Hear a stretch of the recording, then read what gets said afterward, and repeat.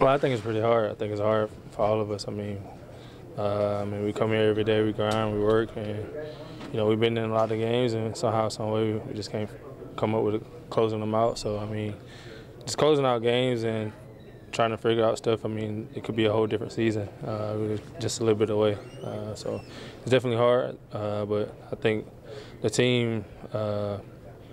I've been here for a while. I think the team got a really good mindset to just move forward. The building doesn't feel like we 0-8.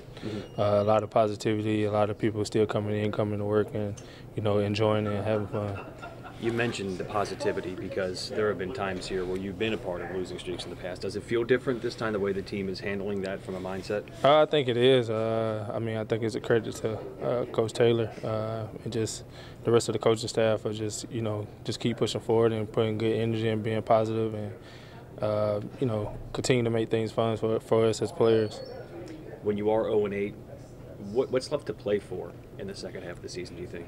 Pride. I mean, I think that's the main thing. As a competitor, you don't want to go out there and just lay it down. I know for me personally, I love this game. I give it all I got every time I touch the field. So, and I think a lot of guys, that's how. I mean, you won't be successful and you won't reach this level if you wasn't a competitor. And I think at this point in time in your career, kind of just shows what type of person you are. So I think everybody in this room are competitors. You wouldn't be at this level if you wasn't. So I think guys will continue to come out here and continue to fight. When it's trade deadline day, how curious are you to watch what's happening around the league and inside your own locker room? You just gotta control what you control, and just keep your head down. I really don't pay attention to the media. So you hear people talking and stuff. So when stuff actually happens, that's when you get to talk about it. But as far as just rumors and all the other type of stuff, you kind of just keep your ears closed until something actually happens. Do you think this team needs personnel changes? That's not my job. Yeah. My job is to play cornerback and do whatever it is to help the team. I mean, I'm not in the personnel, so I'm not. That's not my call. That's not my decisions. I mean,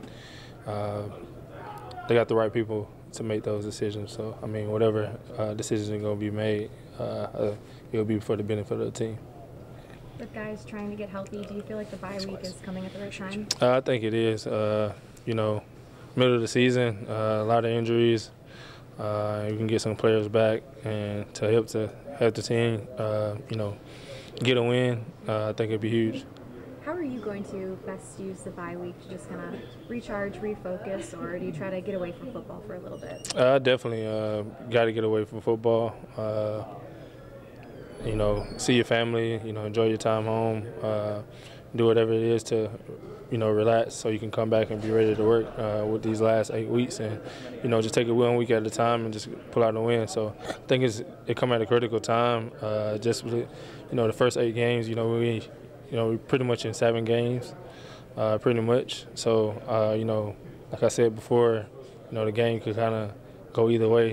Kind of the ball just haven't been rolling our way this year. So I think it's a perfect time to get the guys coming back healthy and come back motivated and recharged to, run the rest of the tables to take 1 week at a time and, make the best of each game.